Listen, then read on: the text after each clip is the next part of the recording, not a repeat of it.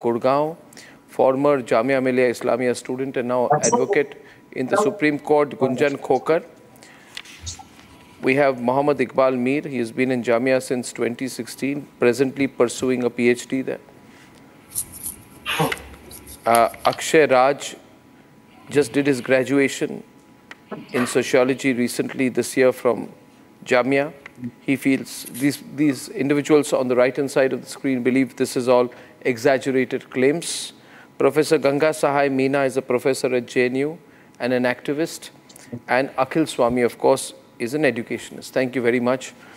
Now, the cases here, Professor Ganga Meena, we will have to look at the cases and the nature of the testimonies and the facts that have been put forth out here. Surely you would not support forced conversion, harassment of non-Muslim students, and I would say institutionalized discrimination. Institutionalized, can the audio be checked? Someone's got the audio. Institutionalized discrimination against the non-Muslim students on the Jamia campus. Professor Meena, you've heard what the former Delhi Police Commissioner just said. And this is something which Jamia has accepted. Because Jamia is not denying it. Can the audio be fixed, please? It's very disturbing. Jamia has said that it is true that there have been instances of caste-based discrimination. And now says that we will have a zero-tolerance policy. But the question would be, Professor, why has this happened?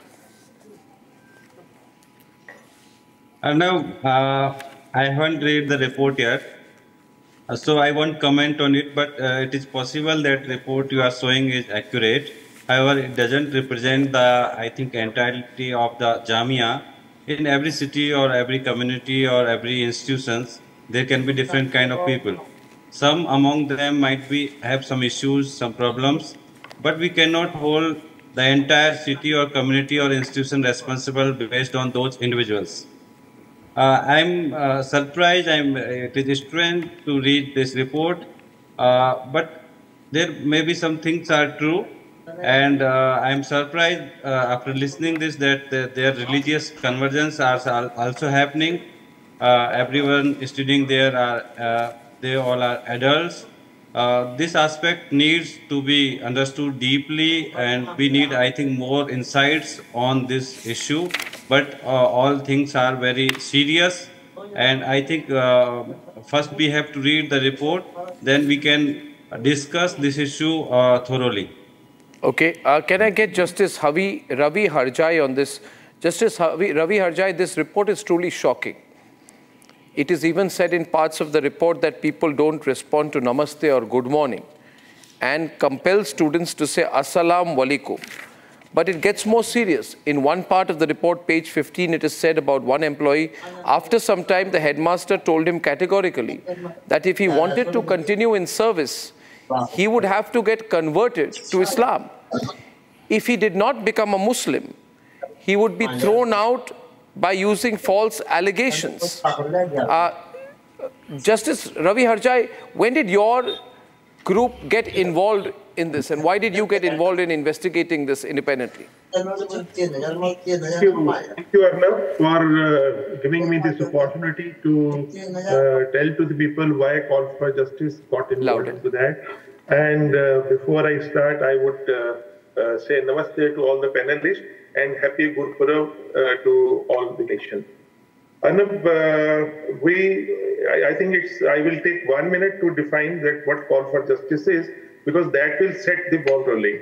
Call for Justice is a non-political NGO working in the field of justice for all for the last more than 10 years. And our prime objective is to see that justice is given to all, and wherever there is a human right violation, we take cognizance of that, and we do constitute a committee of independent, eminent people who go there on the spot and not sitting in the drawing room, they do the job. They go on the spot and meet the people, concerned parties, different parties, and then they come out with their finding. So that is what we call it as a fact-finding committee. And to briefly to say in Call for Justice, we have all professionals, some very senior retired judges. We have people from international entities working with us, SMC Global like that. And we have advocates in our this. And at the before I start on that, I would like to correct. I'm not neither an advocate nor a justice. I'm an ex-banker. I was the country head of a private sector bank. So we all constituted, yes, I'm the managing trustee, founder trustee of this Call for Justice. We were approached by a number of people in our office. We have an office in Kasturba Gandhi Marg, where a lot of people from Jamia Millia came, which was comprising of the faculty members and the admin staff and the students. So they came and they narrated their horrifying stories, what was happening to them. Listening to them was really a very, very sad and experience. We were, initially we were unable to believe it, that such kind of thing can happen in an institute which is granted by the University Grant Commission, working under the government of India. And this kind of things are happening in Delhi. It was shocking. So we thought of, at that time there were not the students who have already left.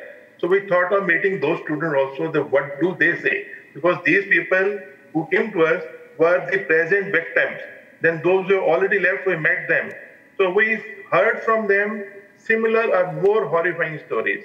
So that clubbed with the fact that there was, we saw at the Jantar Mantar, a Balmiki guy, Ramvas, was, holding a protest there and explaining into the public that what is happening to them. Then we had gone through the, as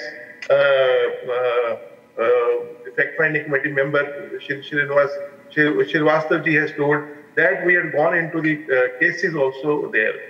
All these things clubbed with the information available on the social side, Facebook, and all those things prompted us, and on Twitter, that there is a need to go deep into that. One of the very horrifying news on the Twitter was, which was done by nobody else, but the professor of the Jamia Millia, who wrote that if you don't participate into the CA-NRC protest, I will fail you. He didn't stop there. He again said, he again tweeted that I have failed 15 students. And because of this tweet, he got suspended also. So I think proof is there. Proof is there. Most of the things have been explained by you, Arnab, as well as by Commissioner Police. I think I need not repeat them, but I will only like to say one more instance, which will tell you that the focus and target group of the people there, including the registrar and vice chancellor of Jamia, were the poor people, SCs, STs, OBCs, and women. If you see the trend of the latest, admission to the people, you will find there will be mostly of these categories, so that they find that these target groups are easy to get converted.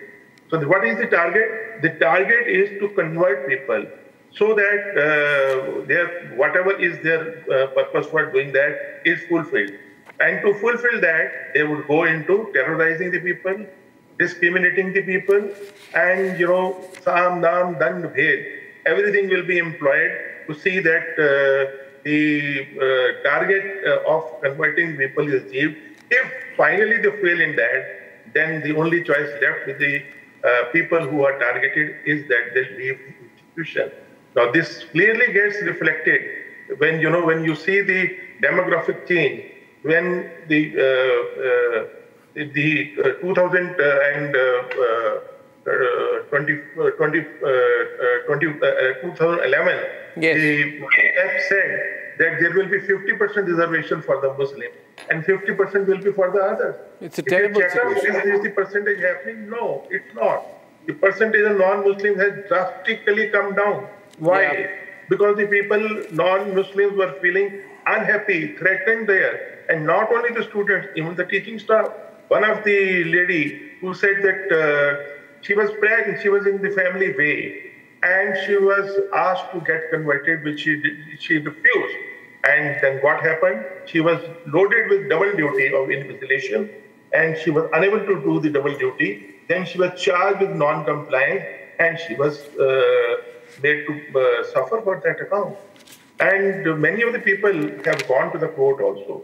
All these things put together, gave us some reason, a strong reason, that there is a discrimination and there is a violation of human rights, and there is a violation of even the guidelines of the Government of India. So we constituted, just 1 second more, we constituted a fact-finding committee. The